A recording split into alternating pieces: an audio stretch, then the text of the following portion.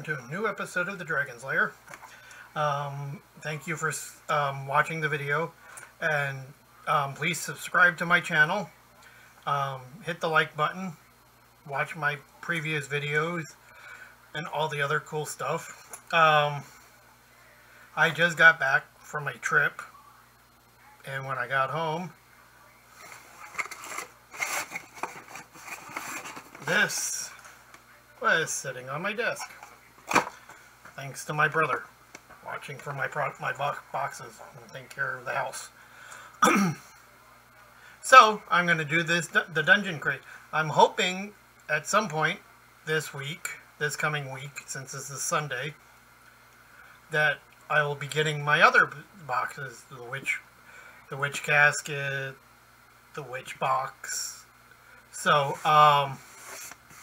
stay tuned, because this week I'll be doing other stuff.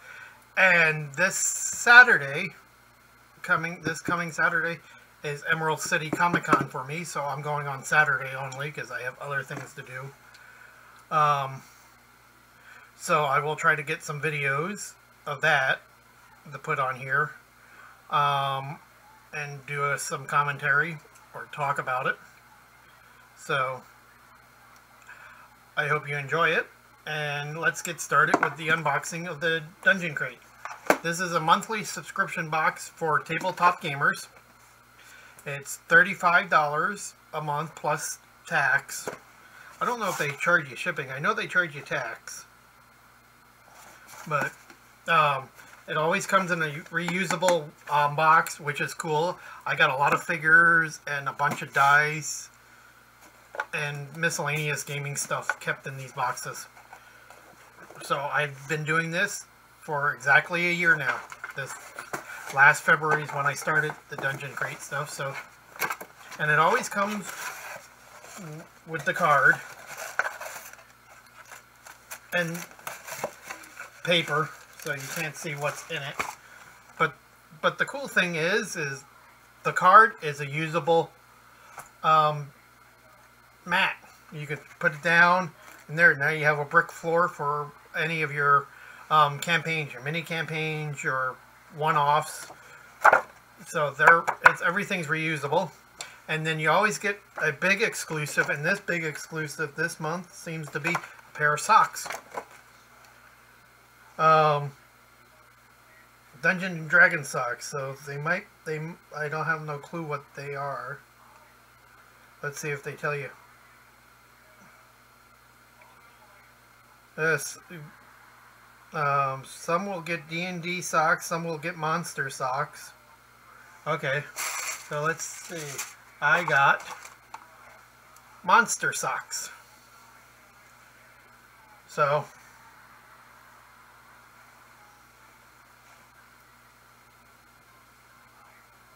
I have no idea what kind of monster they are, but okay. I'm not sure what to do with these. I may give them to one of my gaming members in my group, because I have a bunch of geek socks, and I may wear a pair or two, or a pair at Comic-Con, but I usually wear long knee socks because I wear kilts. So, sorry for the tangent, but it is part of the thing, so, but I mean, okay, I'll just stand on the chair. See, I wear these kind of socks, knee-length socks, with my utility kilts. Sorry about that. But so I don't really wear socks like this, and since I don't wear pants, I have no use to have. I have a bunch from previous subscription boxes, and yes, when I'm out in the field, when I'm camping at the Ren Fair, I wear black sports socks. So I mean, but these are cool though. It would have been cooler if I gotten the D&D ones, but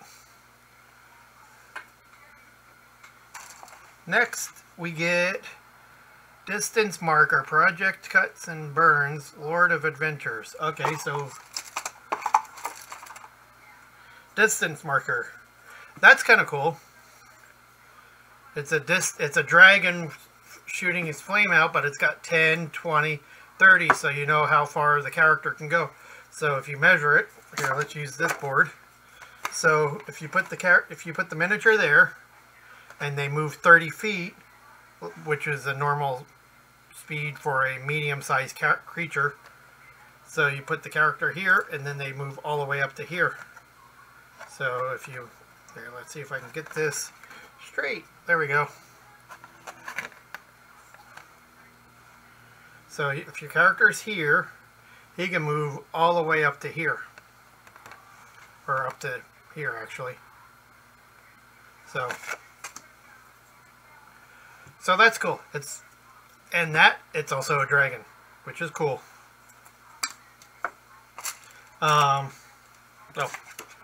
Next we have the flashing D6. So it's a D6. Let's see. And it flashes.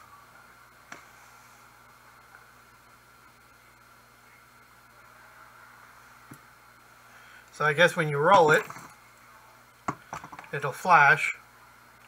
So, but it is a usable D6. It just flashes. And it's made out of rubber. So that's kind of cool. That I might give to one of my gaming group members, because I know they would really enjoy that. And for the people that are new to this channel, I do a bunch of unboxings, but I also do a bunch of other things. But the main reason for this dungeon crate, I started getting dungeon crate, was to get extra stuff for my gaming group. So like the short adventures, the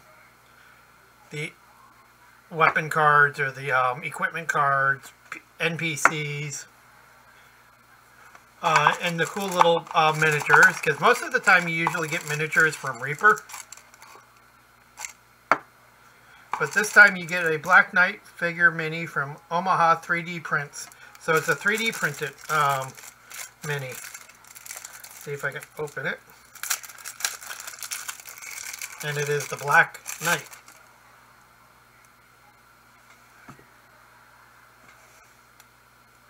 Here, actually.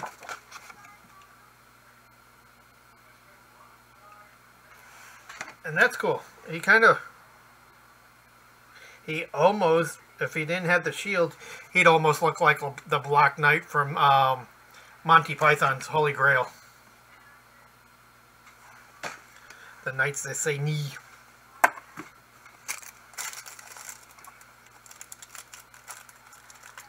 So that's cool. Miniatures are always great. You never have too many miniatures, too many dice. Never happen. Next is the Dungeon Crate exclusive, a Birthday Bash and RPG encounter by Dungeon Doodles. So, Birthday Bash. It's a level 5 adventure, difficulty hard, and you get 2,250 experience points for doing this adventure. So that's cool. And that's the cool thing. They always give you adventures. Sometimes they're not on these cards. They're like little books. But they're cool. And you could always use these adventures as side quests in your campaign if you want to. So that's always cool. Next is...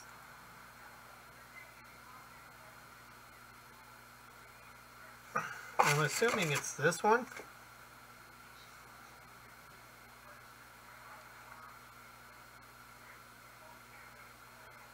Here's what your party's up against.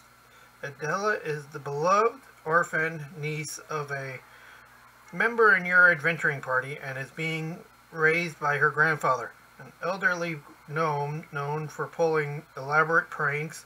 For Adela's 7th birthday, she has kindly requested that you, the mighty heroes of Helikion, attend the gathering that her grandfather is hosting. Ready your party for hijinks. Okay, I'm assuming that's just more stuff for the birthday bash, because that sounds more like the birthday bash. Adela's wish and stuff. Yeah, that's more extra stuff for Adela for the birthday bash. And they always give you extra stuff too, which is cool. Another Dungeon Crate exclusive magic item, stat cards. And their stat cards are actually pretty cool. And it is the Hat of Holding. So that's cool. Instead of a bag of holding or a purse of holding like Hermione from Harry Potter, you got the Hat of Holding. It's a rare item. So, sorry for the glare. I don't have all my lights attached because, like I said, I just got back from the trip, so I figured, okay, I have this sitting here. I'm still dressed. So I figured, might as well do the video today. And next is the Cake Mimic, which is cool. That's cool. Here's your NPC for the month. Neutral. Cake Mimics can be neutral. I thought they were usually chaotic. Okay. Cake Mimic. Medium monstrosity shape changer. And it's a cake. That's even cool. That's cool too.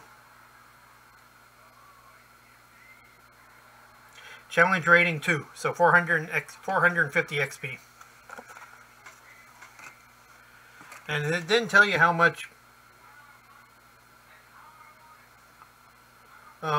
if you wanted to sell that bag of, or the Hat of Holding. I don't know why you would. It's a rare, wondrous items. Roughly 2 feet in diameter at the mouth and 4 feet deep, the hat can hold up to 500 pounds, not exceeding a volume of 64 cubic feet. The hat weighs 15 pounds regardless of its contents. Retrieving an item from the bag requires an action. So, okay. And then you get the bonus items. So the bonus items are, first one off is a, looks like a Chinese or Japanese dragon. Another NPC and another magic item. So you get the mutated basilisk, large monstrosity unaligned. So you have another NPC, and then you have another magic item, the Sword of Musra. Rare, requires attunement. Weapon, it's a long sword. You gain a +1 bonus to attack and damage rolls made with this magic item. So that's cool. And you know what? I know one of my gamers that I can give this to when we start our campaign, because the first Saturday in March, or the first Sunday in March, I'll be running my campaign. So, and I have a character in my, I have a member of my group playing in the Middle East, Egypt style in my world that I created. Which I created most of it all on hand, and I've been trying to figure out how to do it and get it all converted to World Anvil, which I actually like. This is the second year I've owned it. I've paid a year's subscription for it. So, I mean, but I mean, I like World Anvil. It's useful. I have my map on it right now, so, which is good because I can't find my paper one. Okay, the next bonus item is Stealing the Sword of Musra. A level 8 encounter. So you have a short level 8 encounter, which you could always, as I said before, you could always use this as a side quest if you want it. And then you get a bookmark. The last item in the box is a bookmark that's also electricity. So if your wizard's shooting electricity, there you go. You have it. And it's got the thing, so it's on the, so you can still see where where NPCs or PCs are standing.